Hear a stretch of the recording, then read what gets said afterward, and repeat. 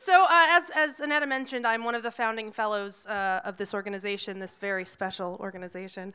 And I'm a decisive non-expert. I am not an expert of anything.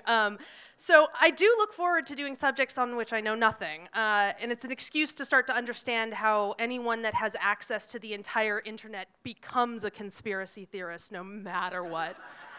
So when I found out I was doing the Egyptian Hall, you know, I thought, I got it in the bag, okay? This is the first night of Odd Salon. It's our 5th year. It's my 12th talk. I've got this shit, okay? It's a piece of cake, right? I'll just put up a couple of cool posters on the wall, and then all of us nerds will get really excited, and then I'll walk off and feel really good about myself, right? Well, but then I started doing the research, and I started making timelines over a century, and I realized that the Egyptian Hall was open for nearly a century, had at least 4 different venue managers that I could find, and showcased everything from one of the largest collections of New World artifacts. Is my sound okay, by the way? Okay. Of New World artifacts to what was essentially circus folk, to demonstrations that disproved seances. All of this. They had 5 different monarchs, 5 of them, while this thing was open, and I just knew I was just fucked. So I did what any good Criminal Minds fan would do, and I went to the Post-it notes. And I found a way to narrow down those suspects, story, and you know what? Lucky for you, dear Odd Salon audiences, that I've kind of managed to create a structure around this shit, so let's just get going and see how we go, okay? Cool. So let's start at the very beginning. Turn of the century London, turn of the 19th century, excuse me. You know, we all like to think it was like this, but really it was more like this. It makes sense, because the world was an absolute shit show at that time. Great Britain was in the midst of the Industrial Revolution, which ripped the entire agricultural social fabric apart, moving hundreds of thousands of people from the country to cities like London. And at the same time, the world was becoming smaller than it had ever been. Imagine only knowing what was in your backyard, or at least in the city, the town over. Well, now trade routes were being discovered, wars were being fought. The Americans had told the Brits to fuck right off in 1776, and we're expanding further into the... Good job, guys, that was good. Woo. We're expanding further into the new American West as well. And by 1803, the Napoleonic Wars had pushed the post-revolution France further afield than it had ever been, including to Egypt, which no one in the Western world had really known anything about before that. This is actually the Battle of the Pyramids in 1798, which was painted in 1810. I know it's confusing, it took me some time too, by Baron Antoine Jean Gros. And remember, at this time in England, this guy was still, oh yeah, that asshole. Remember that during this time, this guy was still king. Oh no, I'm sorry, not that one, that one. Yeah, this asshole, okay. This George, the same George from Hamilton, was still King of England at this time. So while America was #winning and Napoleon was out there conquering the earth, Britain was dealing with the fact that its social society was starting to sort of devolve, all while at the same time, information that frankly would have been pretty scary if you'd never seen it started to stream into the country. So now we're gonna zoom in. This is, in 1805, William Bullock, this guy, a goldsmith and hoarder, really, was getting into gathering the trinkets, artifacts, and plunder, frankly plunder, that was pouring into London at the time.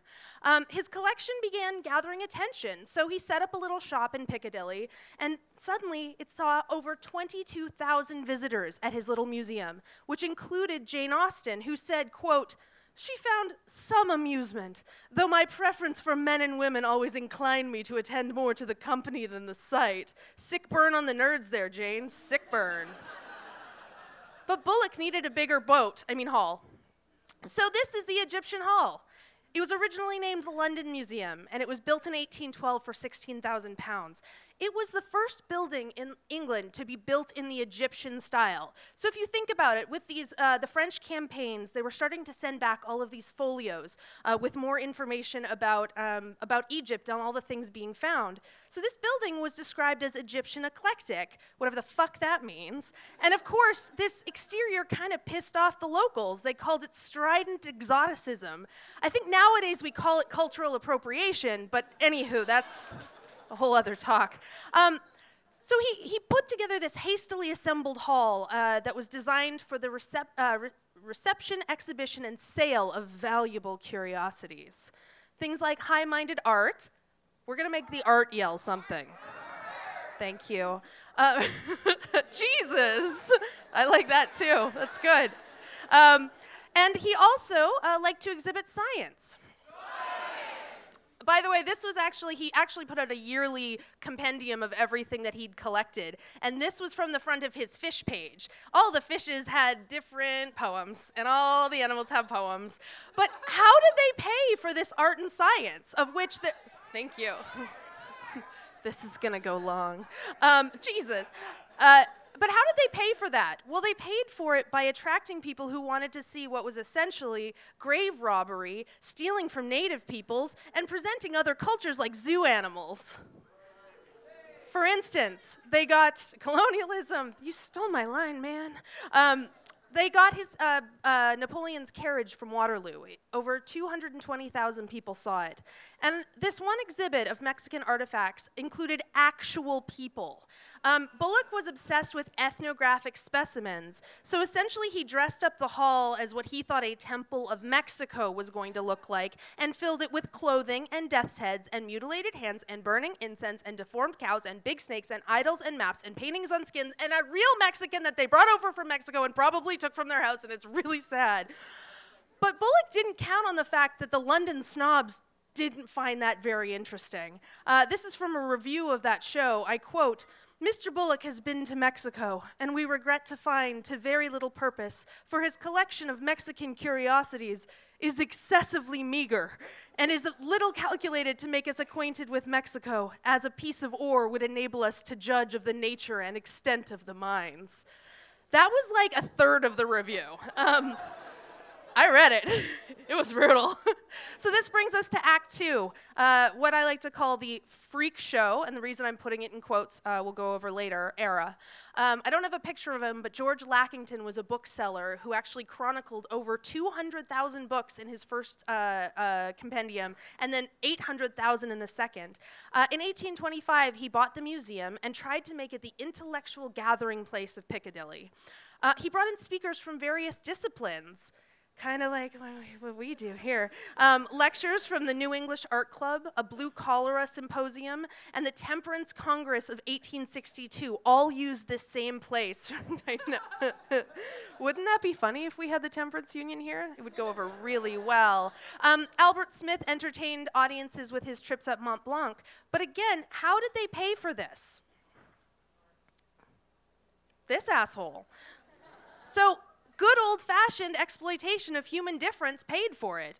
You all know Phineas T. Barnum. He's been mentioned on this stage quite a few times from his famous circus. But what you may not know is that he brought his first act to the Egyptian Hall. That's right, Charles Sherwood Stratton, who was just over 3 feet tall, performed as Tom Thumb.